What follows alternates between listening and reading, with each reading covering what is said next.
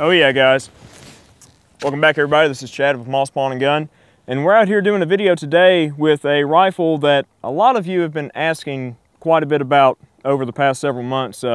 This is actually a Springfield Armory M1A Loaded model that I've had for a few years now that I've been doing some constant upgrades on, and had a lot of help from Ray getting this project set up. But this is kind of my DMR style rifle, and by DMR I mean like a designated marksman rifle.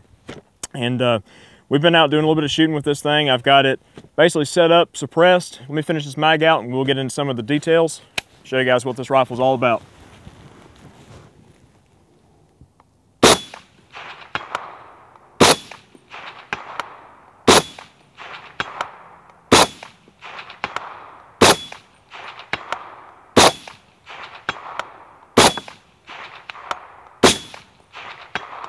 Oh yeah.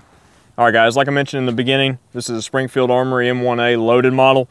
The loaded designation basically gives you a medium weight stainless steel barrel, and you get a little bit better military style two-stage trigger. A little bit lighter weight than a standard M1A would be, but I've always loved this rifle platform, and this rifle came basically into play in about 1959, and there's a lot of design implements that are very similar or even marginally the same as the M1 Garand, which uses a op-rod style system to operate a rotating bolt, and semi-automatic in both platforms. But the main differences is the M1 Garand was a long stroke gas system as opposed to the M1A or M14, which is a short tappet style system. Uses a small gas piston that's actuated right up here on the gas block assembly, and that imparts force on the op rod, which then cycles the action. But a few features of this specific rifle overall, I do have a few things on here that are not stock, of course. One being the gas system has been unitized, which basically means that all the components of the gas system have been tightened up. Ray actually took them apart, tightened everything up, and brazed everything in place. And we took the locking ring here and I've sanded it down so it got a nice torque on the gas block assembly itself, so everything is nice and rigid, almost like it's one piece up there, which does enhance accuracy potential. And I am running the suppressor on here. I've got an AAC muzzle device on here with my SDN-6, and we're running a cole-tac HTP suppressor cover. And the reason I'm running the suppressor cover is not only to keep from burning myself and Eric from burning himself with this can. It does help reduce the mirage that becomes apparent after the can starts to heat up, especially with a magnified optic. But it's been running great, and I've got a Schuster adjustable gas plug assembly up front, and what that allows me to do is basically adjust the gas flow just enough to cycle the action, give it about maybe another quarter turn or so for reliability, and you've got a rifle that's set up for suppressor use that's not going to damage the op rod and damage the rifle and beat itself to death. And then on the rear with the optic here, I've got an A.R.M.S number 18 mount, which is a little bit difficult to find seemingly, but this is the lowest profile mount that's available for the M14 M1A platform. On top of that, we've got a Leupold Mark IV 4.5 to 14 extended range tactical rifle scope with a TMR reticle, so a tactical milling reticle with MRAD adjustments. Very, very nice, high quality piece of glass from our friends over at Optics Planet. One of the detriments to running a scope on an M14 is that majority of the time the height of the scope over the bore is very great, and it gives you like a chin weld on the buttstock. So we're running a cheek riser here, and this is made by US Palm, and I purchased this from TNVC a little while back, and this is a needed addition if you're going to try to scope an M14. But I will say, initially on, I was just running this rifle with iron sights, and it is touted as being one of the best iron sight rifles that exists. I mean, you got a very nice adjustable aperture in the rear, and up front, obviously I do not have the original flash hider front sight assembly, but the loaded model comes with a national match front sight post, which is a very thin, precise front sight post. And Eric and I were shooting this rifle in the K31 probably a couple of years back at about 500 yards, and we were just wearing out a half-size D28, which is a 12-inch by 20-inch target, and just making short work of it once you get on the sights and know where to go. This rifle is just balls accurate for what it needs to be. I don't need a rifle that shoots dime-sized groups at 200 yards. This rifle is 1 minute capable with quality ammunition, and I mean, I can hit a man-sized target if need be out to 1,000 yards with a rifle with the proper ammunition. And that's kind of the idea. This is a life and liberty gun, and that's one of the main reasons I set this rifle up. And you know, I may do some hunting with it, but this is a life and liberty gun. This is made for basically taking long-range shots at anything that you need to. So, rifle fires from a 20-round detachable box magazine that rocks in place. Got another magazine here loaded up with some 168 grain Sierra Match King hand loads. This is a load that I've been using with this rifle for quite some time, and it shoots exceptionally well. Gold medal match from Federal shoots exceptionally well as well, but it's very expensive and it's hard to find. Good substitute right here. So basically rock your mag in place, does have a last round bolt hole open. Good to go. Safety is located right here in the trigger guard. Back is safe, forward is fire. Let's see what other work we can do here. All right, half-size D28, 300 yards.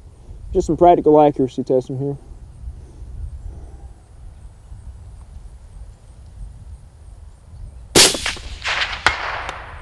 Oh yeah.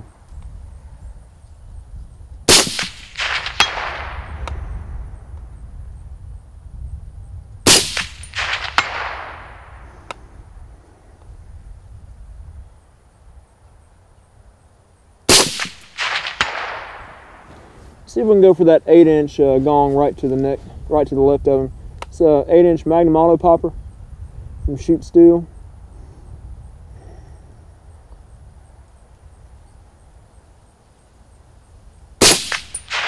Oh yeah. 8-inch target at 300 yards with this rifle.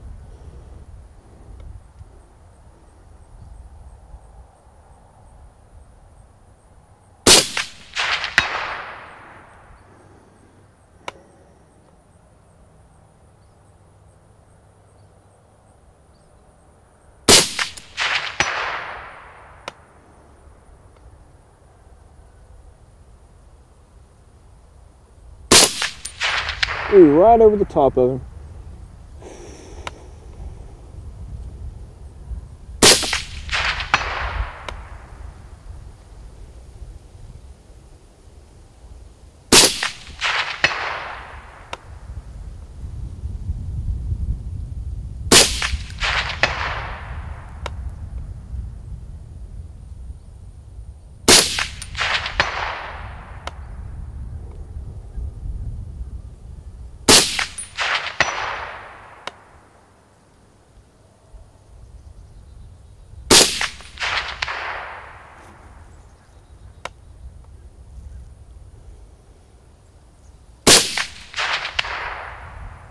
I think we're getting a little bit hot here.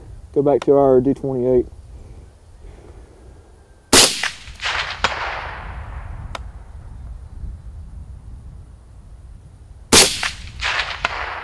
Oh yeah.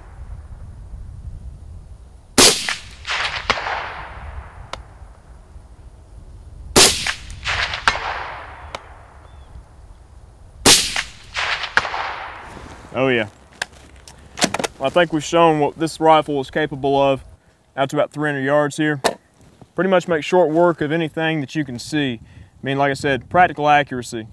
That's an 8-inch target down there that I was nailing with this thing with 168 grain Match King hand loads. And I mean, what more do you need? I mean, a 1 minute gun, that's good enough for me. We're gonna move up to the top of the hill. A.R.M.S gonna take some shots with this thing, and we're gonna see what it can do at a little bit longer range, up to 440 yards. And I wish we had an extended range that we could push this thing out to, but we just don't have it available right now, but one day soon. Let's move up to the top of the hill. All right, boys and girls, we've backed off to the 440 mark here with Chad's highly modified M1A. I'm gonna nickname this the Space Ninja. I think that's a good name for this gun. It's just all the space age gadgets hanging off of it. And I tell you, the people that originally fielded these M14s back in the day, I can't imagine that they would figure that this gun would evolve into what it's become today. I mean, this is pretty much a pretty dang tricked out M1A. So I'm gonna take a few shots with it and just see how I can do. One side note that Chad didn't mention earlier because, he didn't think about things like this. I Duracoated this stock. you know, this was just kind of a redneck camo job. We took a bunch of, you know, just random stuff we found up at the craft store and just made our own little, you know, pattern here. Seemed to work just fine. But I'm gonna take a few shots with this gun. This is not intended to be a review, guys. We're just showing the gun off. Hopefully showing the gun off. And hopefully we're not gonna show me missing a whole ton. You know, Chad can edit all that out, right? Is that how that works? Oh, I'll just fix it in my last segment. You know? Oh, okay, I got you. Yeah. All right, we're gonna take a few shots here. Go ahead. And with the SDN-6 attached, guys, this is hearing safe. D28? Yes. All right. Dead center. Ready? Yep. It's dialed for it, so just aim dead on. Okay. Bring it to the right a little bit. Not much. About another half mil, maybe. To the right? Yep. Yep. There it is.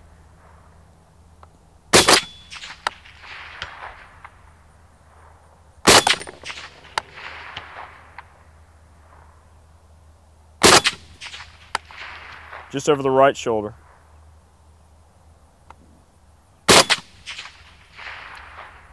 That was way right. I think the wind may have picked that one up. I saw it. Right. Huh.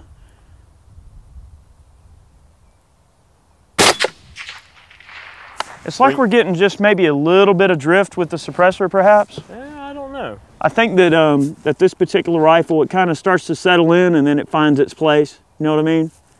It very well may. Tell you what, I'm gonna try the little 8-inch popper.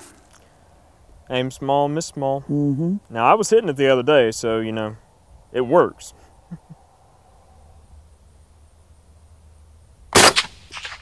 Hit. That's it. Just left. Just right.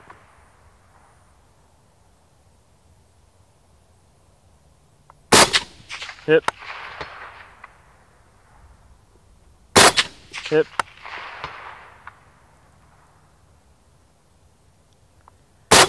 Hit. I tell you what, I got a couple of rounds left. How about a headshot on that D28 down there? It's a 4-inch target. That's a 4-inch target. All right, here we go. It ought to work. That Magnum. I'd rather be looking good any day. Oh yeah. All right, ready? Yep.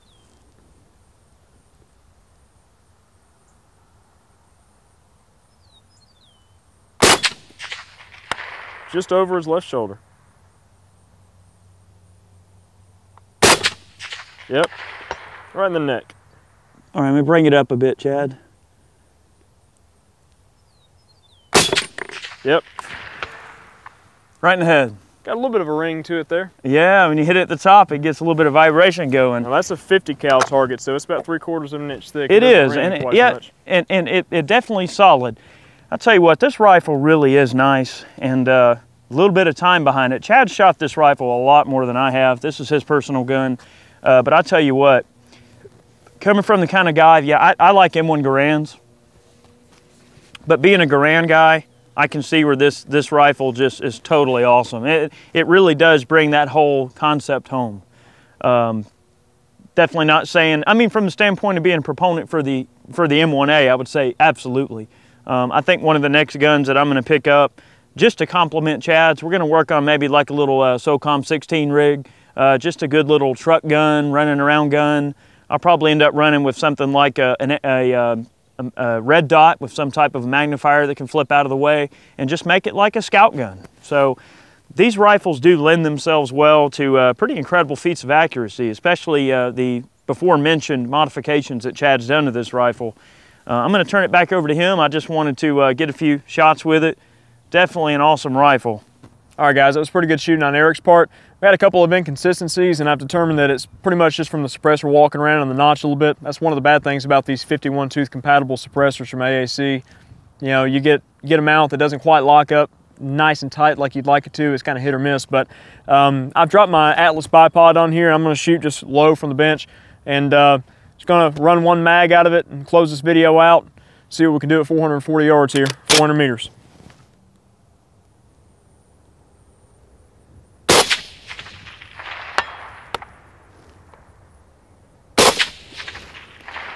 Center mass.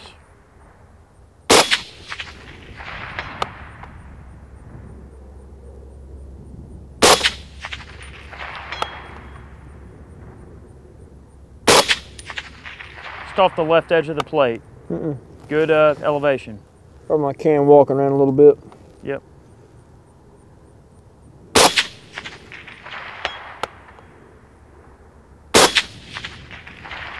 Good center mass hits.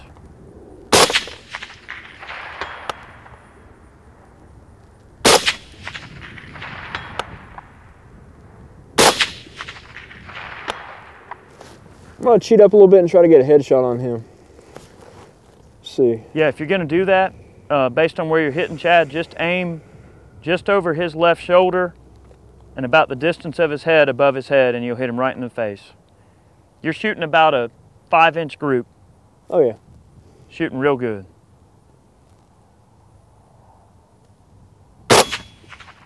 Okay, that hit high and left. Okay.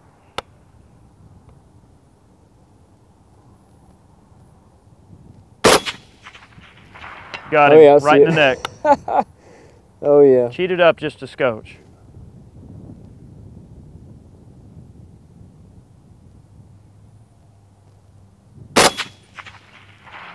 Off the left edge a good bit.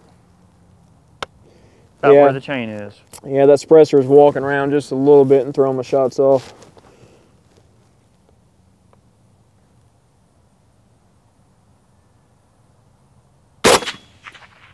Same spot. All right, I'm gonna go for our 8-inch popper with a little bit of ammo I've got left. Run it. See what we got. All right, give just a dead center hold.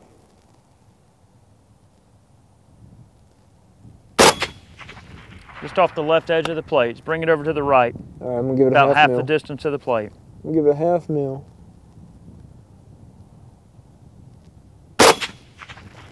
Bring it over to the right some more. You're missing off like literally an inch off the left edge. Same spot. Over the right edge that time. Right over the top. Dead center. Well, guys, I think it's safe to say that the M1A is a very capable platform of pretty good feats of accuracy if you put a little bit of work into it and upgrade the right parts. One thing that I will be doing is upgrading the suppressor that I'm running on this thing. This SDN-6 has been kind of walking around a little bit on the 51 tooth mount, and that's kind of one of the bad things about that line of suppressors. AAC has now moved to a 90 tooth mount, which locks up a lot tighter, you know, real similar to like the Silencer Co. Spec War offerings and whatnot, finer teeth, you know, more robust locking mechanism. But I do like the can a lot. It suppresses well. The rifle is just wonderful. You know, and these things are still in use today, you know, over in Afghanistan, the Middle East and such, as designated marksman's rifles. And there's multiple chassis systems that you can drop the action into, like the Sage EBR chassis that add a lot of weight to the platform, but they also help bed the rifle very solidly, and that's another thing that can add to the accuracy potential. That's one thing that this rifle is lacking, is a good bedding job, which, you know, I'm probably going to take it up to Moss and let Ray and Ryan have at it and do their worst to it. But, you know, the suppressor worked well. The Leupold, amazing optic. You know, the A.R.M.S mount held up well. My Seekins rings, Atlas bipod and such I use for this segment. I mean, overall, it's just an amazing rifle, and you know, a lot of you guys just been asking to share this rifle with you, and you know, hopefully you enjoyed this look at one of my personal guns that I take a lot of pride in. You know, I love the M1A platform. It's got a lot of history and a lot of roots in you know, very good lineage with the M1 Garand and such. But hope you guys enjoyed this video, and stay tuned. We got a lot more coming. Take it easy.